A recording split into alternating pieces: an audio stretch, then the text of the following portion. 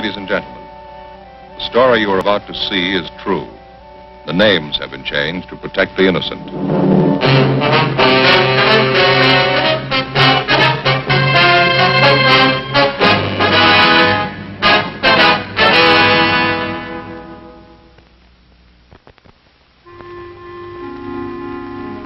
This is the city.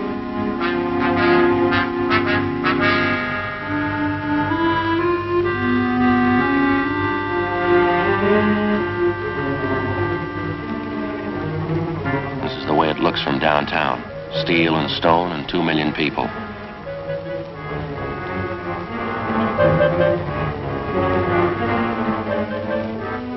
They produce everything for the millions. They use it up for the millions.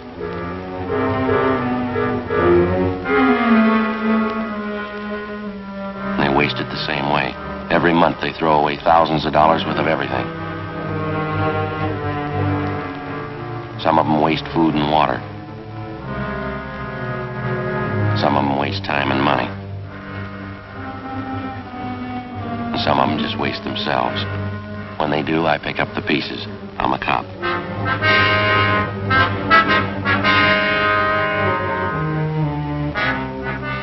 It was Sunday, March 9th. We were working the day watch out of homicide detail. My partner's Ed Jacobs. The boss is Thad Brown, chief of detectives. My name's Friday. It was 4:35 p.m. when we got to the Kelsey apartments. The call came in a half hour before. A man reported the fatal shooting of his wife. We didn't know how it happened. We didn't know why it happened. The husband claimed it was suicide. The evidence pointed to murder.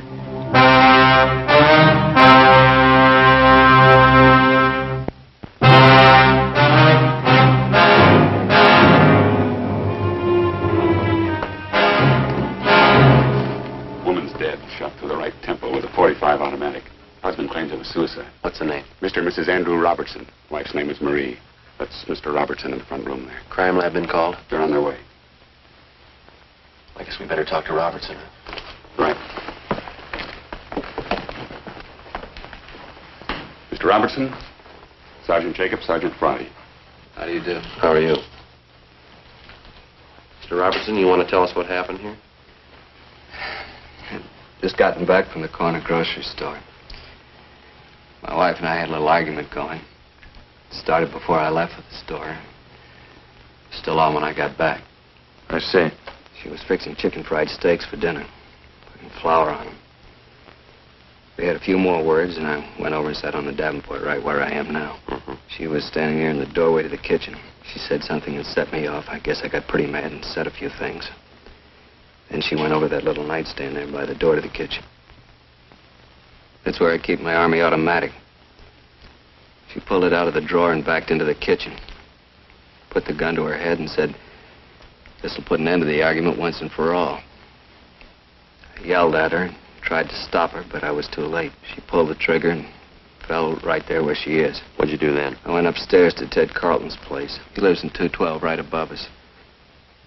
We don't have a phone here. I asked him to call the police and send for an ambulance. Did you go over to see how badly your wife was shot? Yes, I forgot to tell you. The minute she fired, I rushed right over to her, but it was too late. She was dead. Did you touch anything in here? Move anything? No, sir. Not a thing. I've been right here ever since I got back down from Ted's room upstairs. Joe? Empty cartridge casing here on the floor. Yeah. Well, when Jones gets here, we can measure the distance. Just a minute.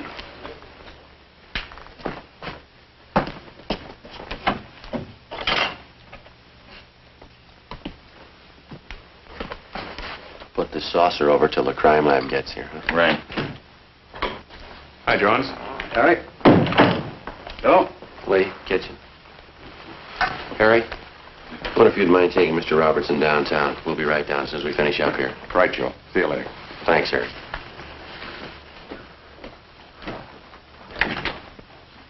Shot through the right temple. Husband claims suicide. What's under the saucer? Empty casing.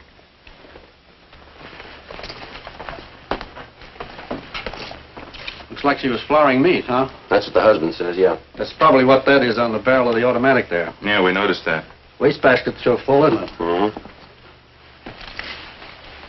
Right tempo, huh? Mm-hmm. 45 automatic. Yeah. If she shot herself in the kitchen, the position of the body doesn't warrant the empty casing being out there in the living room, does it? George. Yeah. Come in. Friday? Jacobs? All right, George. Hi. What do you want to shoot? Why don't you get an overall of the room first and then grab one in the kitchen there? Yeah, all right. I'll get this saucer off the casing for you, George. Thanks. Okay. Jacobs, you mind moving over there a little? Oh, yeah. Thanks.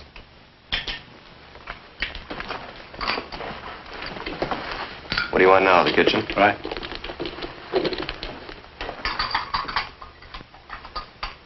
Right from where you are now is good. Okay.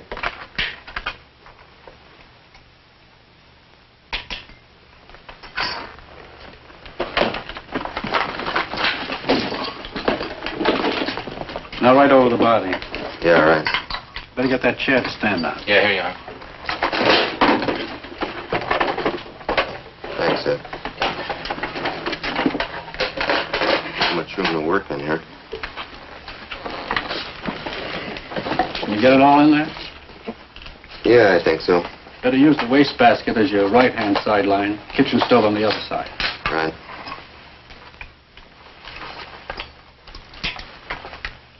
Can't get the stove in. You settle for the wastebasket only? Fine. Just use that as your right-hand sideline. Right. Okay.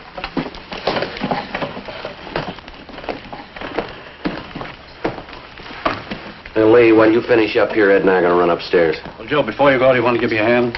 Take all this in. Sure, fine. Where do you want it?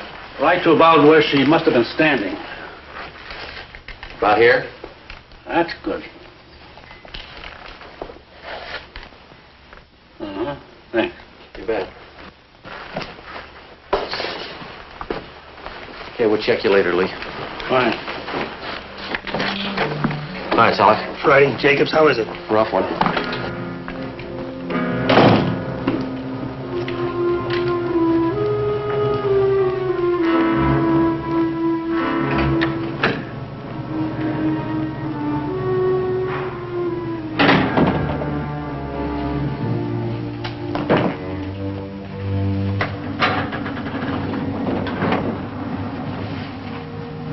.212, isn't it?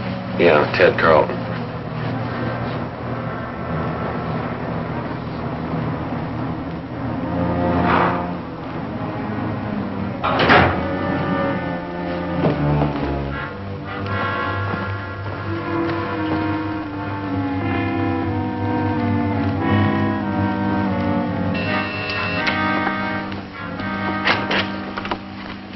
Yes? Police officers. You're Mr. Carlton?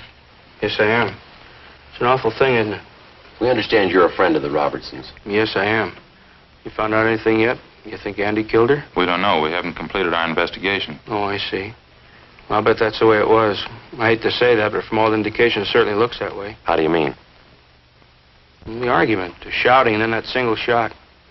I don't know. It sure struck me that Andy did it. When did the argument start? Was it prolonged, do you know? What do you mean? When did it start? What time, do you know? Well, this one today started about 3:30 when Andy got back from the store. They've been arguing ever since I've known them. How long have you known them? About 2 years. Those two never should have gotten married to begin with, if I'm any judge. You married? No, sir, I'm not. Wonder if you can tell us. Did Mrs. Robertson ever say anything that would lead you to believe that she was in fear of her life? Well, yes, she did. One time Andy stalked out of the apartment down there, and Marie came up here to see me. She was in tears, all broken up about it as usual during those spats. I see. She said, I'll try to remember exactly how she put it. She said, Andy gets so mad sometimes I think he's going to kill me. What'd they usually argue about, do you know? Different things. This particular time I was telling you about, I think, was over his being late for dinner. I see. Now, aside from this one instance, is there anything else you can offer us? Well, Andy has a terrible temper, that I know. We used to go out and bowl once in a while, Marie, Andy, and myself. We had to stop. Every time he missed a spare, you'd think it was the end of the world. Would he usually seem to take it out on his wife? Most of the time, yeah. Although I must say I caught it myself a few times. Abusive language. He really carried on over nothing at all. Did Robertson leave his wife home alone much of the time? No, not any more than usual. Seems like he always wanted to get home just so they could argue.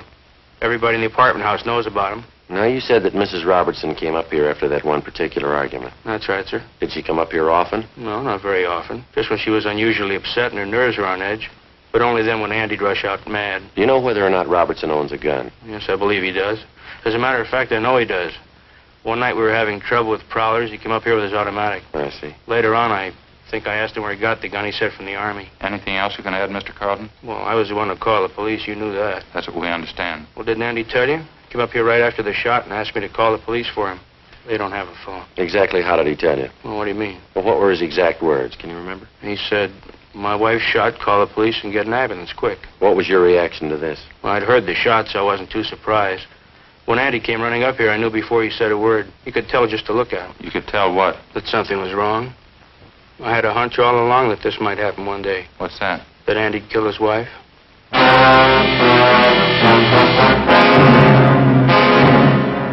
Carlton let us use his telephone. I called the coroner, and then I checked with R&I. There was no previous record on Andrew Robertson nor his wife, Marie. Ed and I continued questioning the various neighbors in the apartment building. Their stories all matched in every detail. The Robertsons had been known to argue quite frequently and quite loud.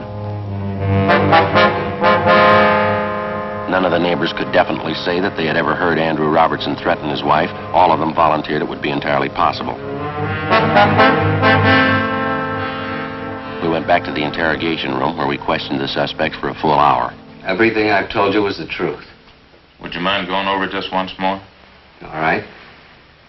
We had our quarrels and our arguments. I guess some of them were pretty bad. But I'd never do a thing like this to Marie. You don't seem very upset about all this, Robertson. I'm not crying about it, if that's what you mean. I'm sorry she had to do it.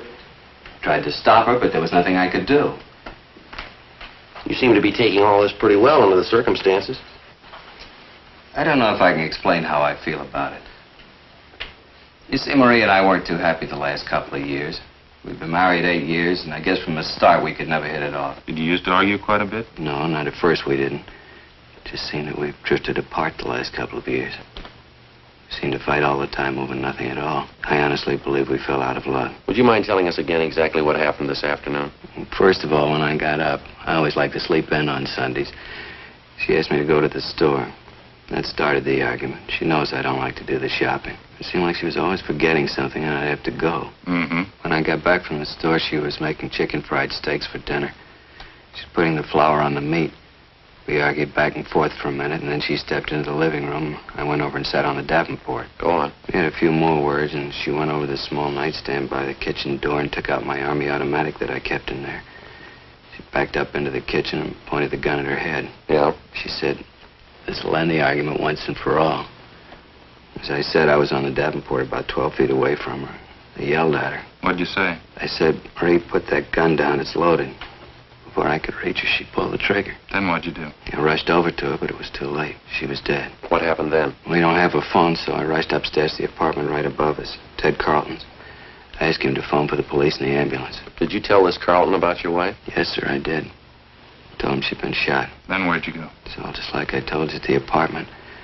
Went back downstairs and waited in the living room for you people to get there. Did you go near your wife's body? No, sir, I didn't. Did you always keep that gun loaded? Yes, I did. I always kept it loaded and actuated with a shell in the chamber. But I kept the safety lock on. Marie knew how to operate the gun because I showed her for when I was out late. She wasn't strong enough to actuate it, but she could work the safety. Did your wife ever try to commit suicide before?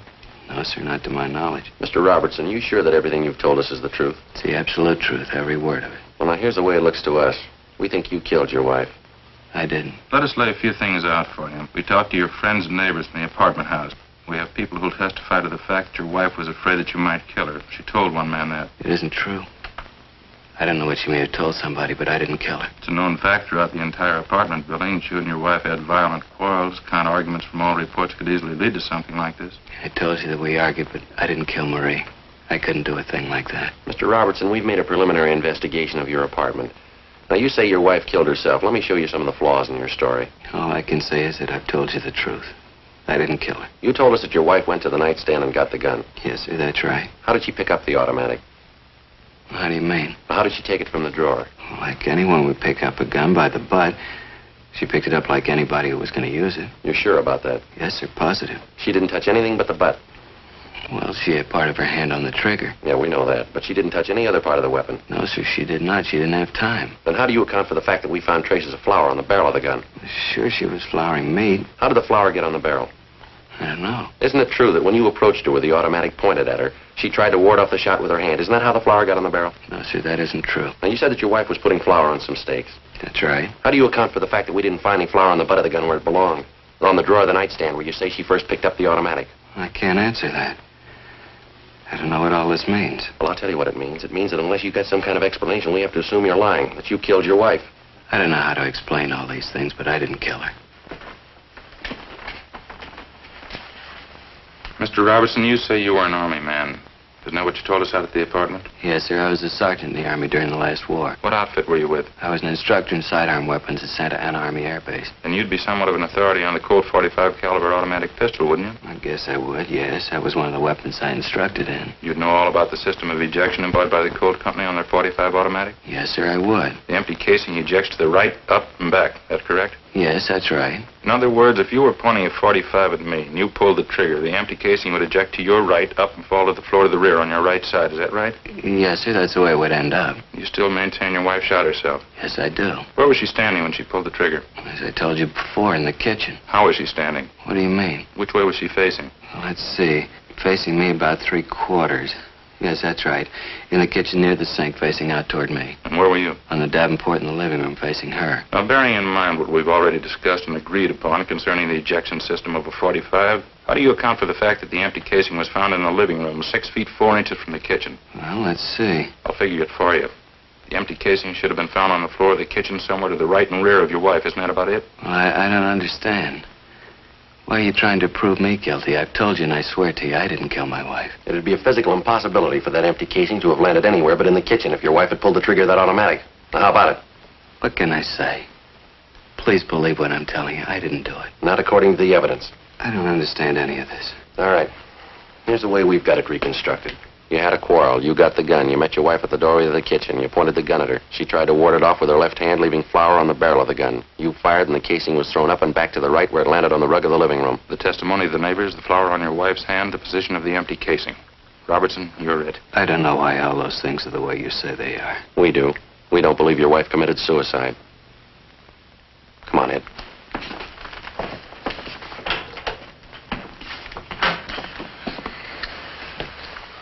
What do you think? I don't know. All the evidence we got certainly got him tapped. Yeah, with all that proof, and he still refuses to cop out. Yeah. Something doesn't jive.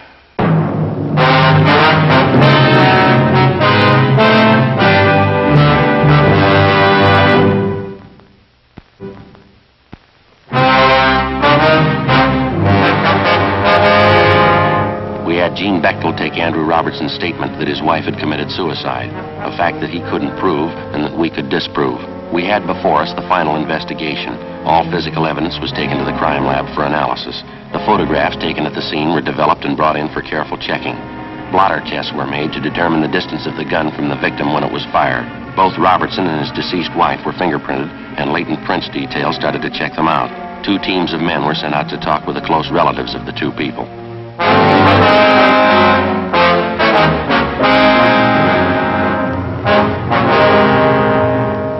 Sunday, March 9th, 7 p.m.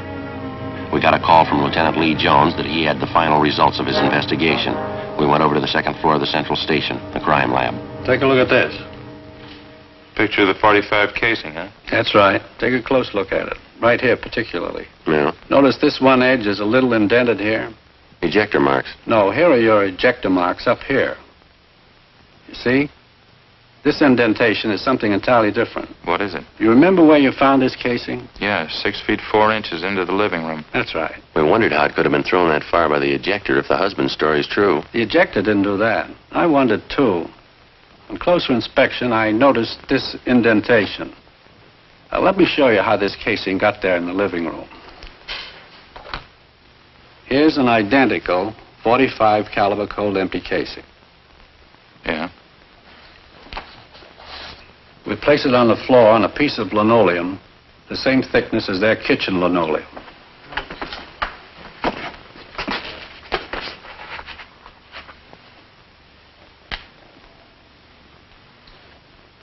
Now watch this. I'll step on it, hitting it from an angle.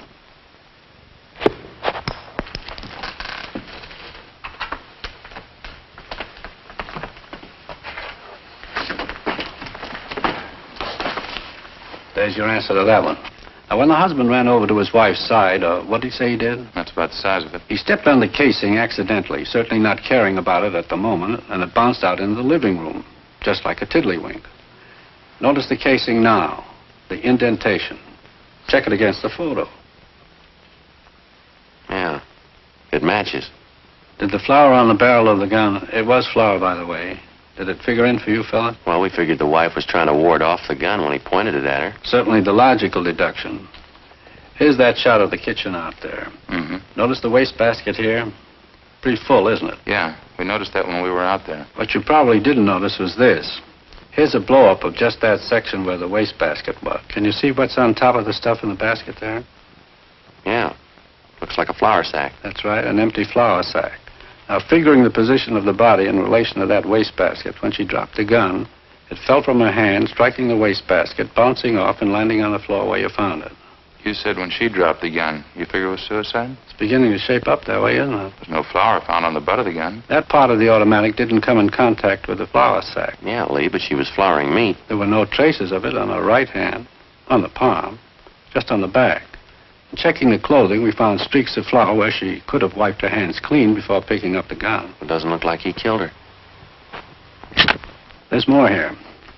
As you know, we ran blotter tests to determine the distance of the gun from the body when it was fired. Shot a .45 caliber Colt from various distances before we got the right answer. Yeah. Here's the results of the tests. Found powder burns on the right side of the wife's head. This test shows that the gun was held approximately 3 inches from the right temple when it was fired. Mm-hmm. That's it. Here's the report from latent prints. Smudges, one good thumbprint, right hand, belonged to Marie Robertson, indicating she was the last one to handle the weapon. That's about it, Lee? No, got some more for you. Now, this shot was taken facing the east wall of the kitchen. That's the wall that would be on anyone's left sitting on the Davenport in the front room. Wouldn't be possible to see that wall from the Davenport. Yeah. You can see the black X where we located the slug. Mm-hmm. Relative to the position of the body, if she was standing, holding the gun at approximately a right angle with the side of the head, the bullet would come to rest approximately 4 inches below the crown of her head. To check out? The coroner says she was 5'4". The bullet was found at a height of 5 1/8", proving that she shot herself rather than anyone else doing it, judging from the inclination of the bullet. As you know, this is critical. Yeah. For what it's worth, the condition of the wound indicates that it was inflicted from extreme close range. A fair point when you consider that most people wouldn't submit to being shot from close range without a struggle or unless taken by surprise. And from all reports, we know she wasn't. Well, that's it, fellas. That's all we have. Thanks, Lee. It's enough. Crime Lab Jones. Here, right here. Just a minute. Either one of you? Hey. Miss Friday. Oh, hi, Harry. Yeah. Yeah. Well, what's it say? Huh? Yeah, yeah. Thanks very much, Harry. Yes, it sure does. Right. Bye.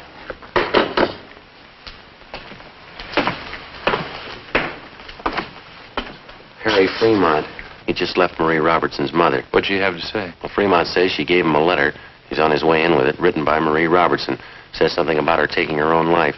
Her mother says that the husband didn't do it. Says that the daughter's shown indication in the past of wanting to take her own life. That about cinches it. Makes you feel kind of good, doesn't it? Yeah. Finding a man clear on a charge instead of having to hang him up. Yeah. Come on, Ed. Right. Where you headed? Back across street. Wait till I get my coat. I'll go with you. What for? I want to see him, too, when you tell him.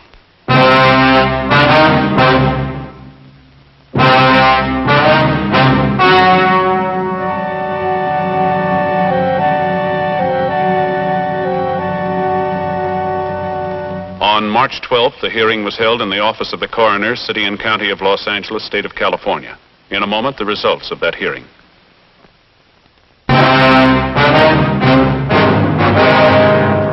A dead body report, Form 311, was made out stating that the deceased, Marie Robertson, had committed suicide.